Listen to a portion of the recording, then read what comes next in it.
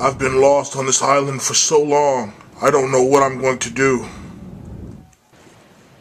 It seems as though I may need some sort of assistance.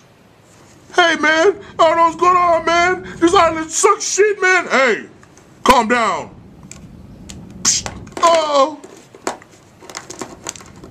Get up. You need to relax. We're gonna find a way to get off of this godforsaken island. Oh shit, son. Shit, son, I'm lost, son. I'm gangster, son. Gangster glitter, son. But I'm lost. I'm lost. I'm cracking up, man. I'm cracking. Calm down. Calm down. Okay, calm down. We need to get some shelter, some food, and make sure there's no monsters on this island. Monsters? Yeah, man. I seen something freaking back there on that hill a little while ago. Sock monkey. Run!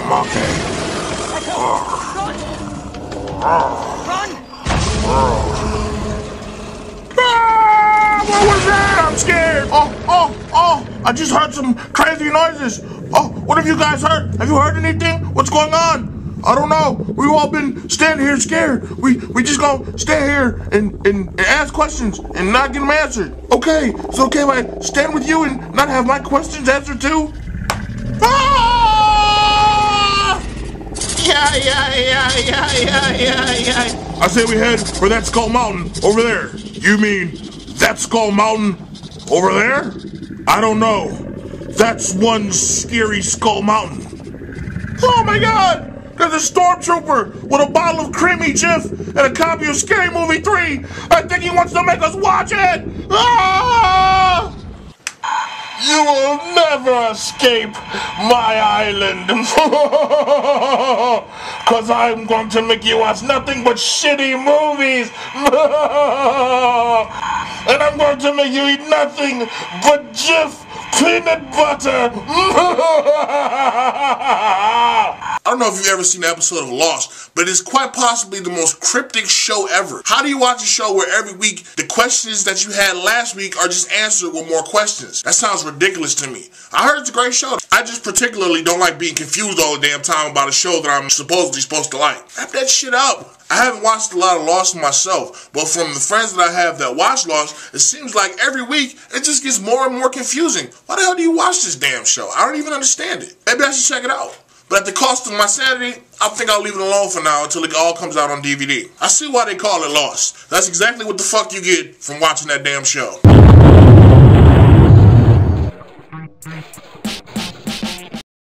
What's up, guys? It's Thursday, February 4th, 2010, and we're gonna hop right into the action for you today. So the Lost Season 6 premiere came on last night, and I know everybody was excited to watch and see if some of the questions that they had might have been answered.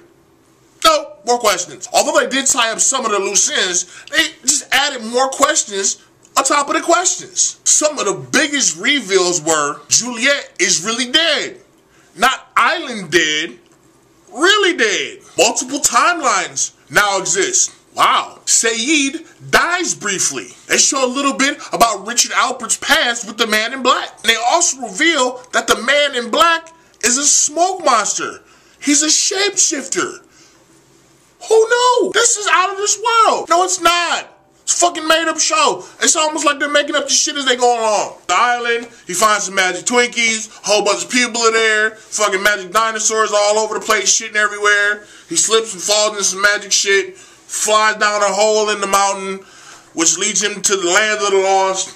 And there's fucking Smurfs and elves and trolls. The sky's falling. You leap into the river of Carmel, which will reset the fountain of youth, which if you place the atom bomb into with some grapes and a nice vinaigrette, is a 7-year-old writing this shit? I'm just saying, if being confused is your thing, then Lost is the show for you. It even says it in the title. Lost. They should have added a few more words though. You will be. In another story where a person is about to be trapped on an island, Obama's aunt is doing court over her Kenya deportation. What?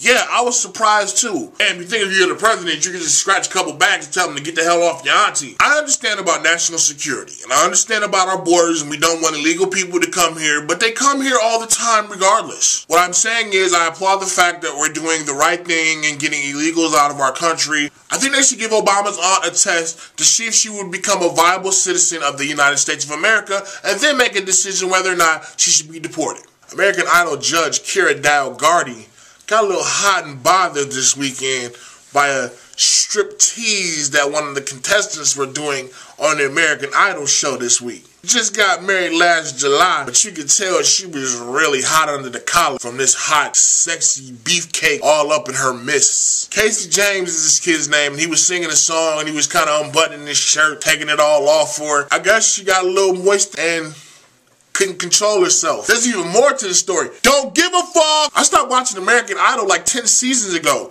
If you're still watching the show, either go to fucking be on it or get a life. So the Super Bowl is coming up and the Colts and the Saints are ready to do furious battle. But hold on. Did you know you couldn't watch the Super Bowl on a TV that has a screen larger than 55 inches? What? So I paid all this money for this nice ass television, and you telling me if I watch the Super Bowl on it, the NFL's gonna come sue me? They can kiss my ass. There's links in the sidebar that'll tell you all the cans and cannots that you can do at the Super Bowl party that you have planned out if you have a larger than 55-inch television screen and you want your friends to enjoy it without being scrunched. If they try to come after you for watching the Super Bowl on your nice 60 or 65-inch television, sue them for not making it abundantly clear that you couldn't watch the NFL Super Bowl on a TV larger than that. They didn't say that when you bought the television. The NFL doesn't make that a policy of making that well known. So don't try to sue me because I want to enjoy a larger screen on my television. Who the hell cares if it's 55 inch, 54, 62? Who gives a shit? Shut up. I'm gonna watch football. What executive made this decision? You know, I think they should only be able to watch up to 55 inches because 60 is just way too much overexposure of the NFL. Get the fuck out of here. And another story where laws are just being violated left and right. Conrad Murray, which is Michael Jackson's doctor who gave him the propofol, which we found out killed him, is turning himself in to the police before his court date. At first, I just wanted to go right into this guy. Like, you're a doctor and you're giving this guy medicine that's not prescribed to him. And, you know, you should have an anesthesiologist there to make sure he's taking the right amounts. And he should always be monitored because the propofol lowers your breathing and your blood rate and your heart rate. Conrad said Michael needed it because he was a chronic insomniac. He even called it his milk. Milk, fortified with you won't give a fuck because you won't be having any more of this shit after you take enough of it. He said he was trying to wean Michael off of the drug. It seems as though his attempts worked. He's off of the shit. In November, Dr. Murray went back to his practice to see regular patients so he could raise money to fight this case. So for all you brave patrons and patients that are going to see Dr. Conrad Sleepy Time Murray, check your dosages.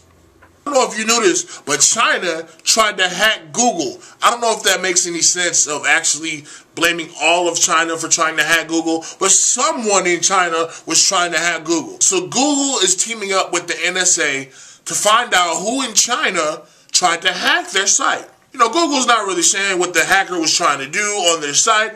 They're just saying that they want answers of who did it, and China's pretty much saying, fuck you, America! As we already know, China limits its people to the amount of information that they can receive on the internet, which is stupid in itself because that holds you back. Everything you need to know is on the internet, and if you can't get to the information, then you're just stuck without it. That's stupid. You know what China needs? China needs a smack on the nose like a bad dog. Bad China! Bad China!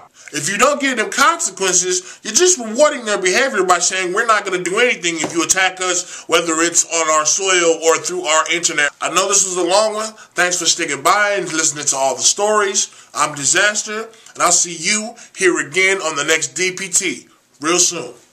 Peace.